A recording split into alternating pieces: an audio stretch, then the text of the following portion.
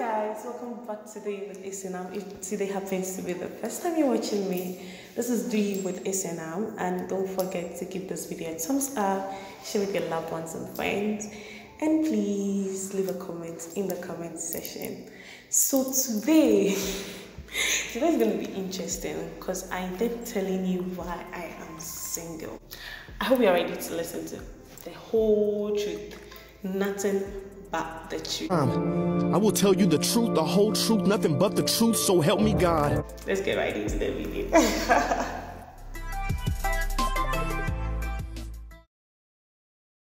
So one of the things I've actually realized is that in Ghana, whenever you put somebody or whenever you put it on your status, congratulating a friend, a colleague, or a relative on their marriage, then people start asking you, when is yours coming on? When are we expecting yours? And I'm like, oh my God. Are you talking to me?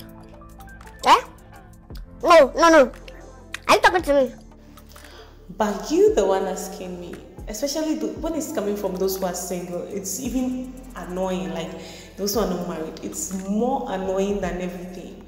You're like, so you that you're asking me this question, you yourself, what have you done? Why are you not married yet? Even God is asking the angel, what did he just say? And it's so frustrating. Like sometimes it's annoying because you are trying to wish somebody well, and somebody's like, yeah, by this time it will be your thing. Hello, what is your problem? This thing must stop. Please advise yourself. If you are one of the people who do that, advise yourself, including myself.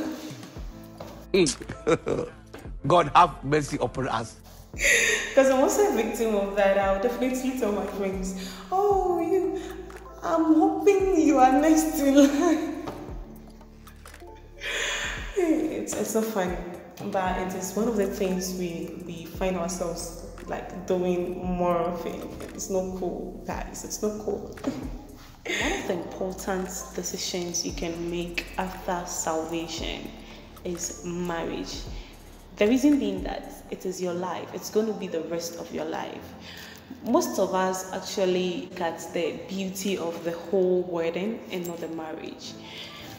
The other time I heard somebody saying that marriage is like rearing a cow, and I'm like, what? What are you talking about? And she explained herself. She said if you want to rear a cow, when you rear the cow to an extent, it gives you milk, you get beef from it, you get leather from it, you get a lot of stuff from it. Then you still get dung. That means it is not always rosy.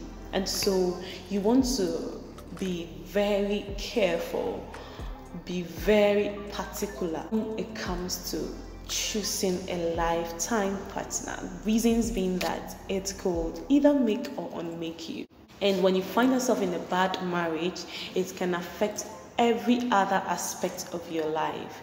People enter marriages and they don't live to tell the story. Others find themselves in mental homes. I'm not so sure anybody would want to get married only to, get divorced. Nobody plans or wishes for that, except of course those with ulterior motives, because the world is a wicked one. So what happens? At what point do a lot of people get it wrong? What causes all these divorces? So for now, I'm going to share 7 nuggets with the single ones. If I said single, if you're in a relationship, you're still single because you're not married. If you are dating, you are still single. If you are courting, you are still single.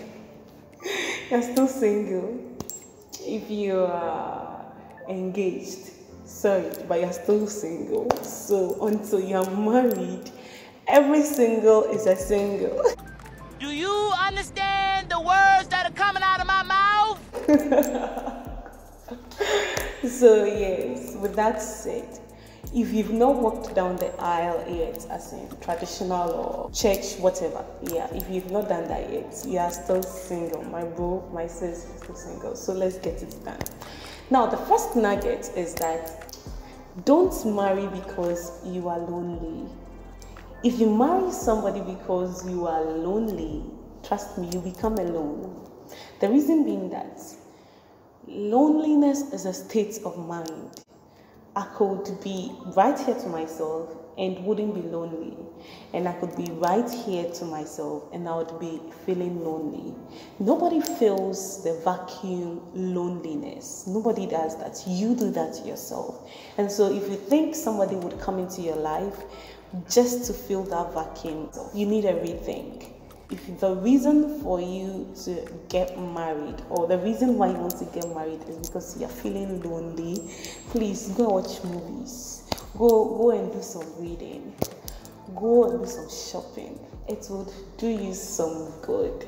Because this loneliness you are talking about, if you bring this person in, you'll be shocked. Or you think the person don't have a life. Like the person don't have a life. So 24/7, the person will be around you. Hey. Sir, please. The second nugget for the honorable singles, including myself, is that don't get married because you got yourself pregnant or you impregnated somebody. Okay, some people, they chop you even when they don't love you. So if you find yourself in a situation whereby you got engaged with somebody you don't see yourself spending the rest of your entire life with, that includes your financial life, your dreams, your aspirations, your goals, and everything. You're sharing it with this one person, and you got pregnant, and so because of that, you want to commit suicide. It's a suicidal mission, I tell you. It's a suicidal mission. You get married because you got pregnant. Of course, the deed has already been done. And so what? Bear the consequences and move on. It's not the end of your life. Rather than spending 5 years trying to nurture a child, making the child grow, and you getting a life for yourself, it is much better than you getting into a relationship with this person just because you impregnated a person or the person got pregnant. The deed has already been done. Nobody's advising you to get pregnant before you get married. But if perchance you get pregnant and the reason why you want to get married is because you are pregnant, then you need a rethink.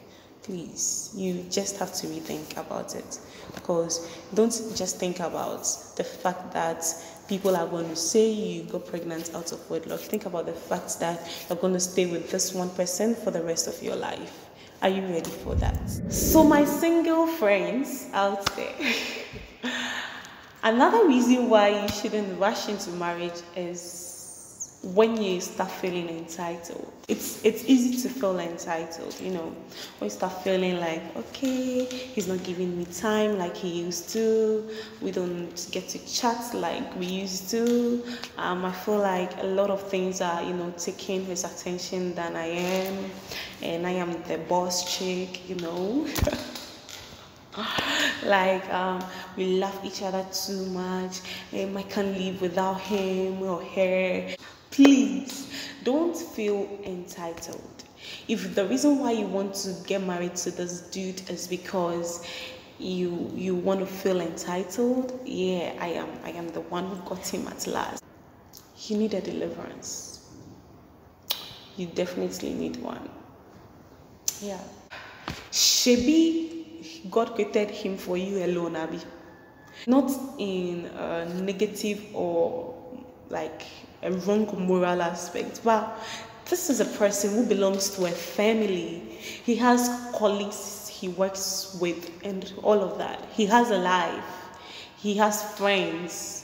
So where is this entitlement coming from? Hello? Family pressures also come to play when we talk about this whole marriage thing. We still have families who actually arrange marriages for their wards. It's not a bad thing. I mean, which parent would want his or her child to end up with a very bad person? Nobody wishes for that for their children. And so whatever reason they are, or whatever their intentions are of course a good one. With that said, you still don't have to be pressured into being in a relationship with whoever they want you to end up with. You need time to, get to know this person, know how you people can actually build that kind of friendship, relate, and all of that before you finally make a decision. But when they start choking it on your throat that you need to marry this person by hook or crook, that is where the issue is. That is where the issue is, because for the most part, probably you don't really like this person, or you noticed a thing or two about this person they don't know of, okay? Because your family may be good, but you may be the black sheep in it. So they may not know that this person's got some, ugly characters up his sleeve, and you are the only person who knows it. And they keep forcing you and forcing you and forcing you to. Please don't give in to such pressures. When you're encountered with something like that, you really need to pray, because you don't also want to disobey your parents.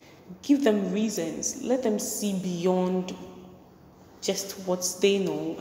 Give them proofs or evidence of what you actually mean, and I'm sure they will be able to, bear with you and, help you make a right decision moving forward. My dear single brothers and sisters in the Lord, please don't rush into marriage because you like the whole marriage idea. How? And I'm going to decorate the aisle, and my wedding gown is going to be 28 yards long. It's going to be a buffet, like I'm going to have 1,000 guests. It's going to be in a very huge ballroom. Please wake up. Which story are you telling me right now? If the only reason why you want to get married is because of all these things, go and get that wedding gown, get that ballroom, rock the gown, go to the ballroom, invite your friends and family, and have fun. And finally, don't get married because all your friends are getting married. Bro, I thought some of your friends are also dead, Anna. So why don't you say, all my friends are dead, I should also die? You've not been saying that, so do you remember?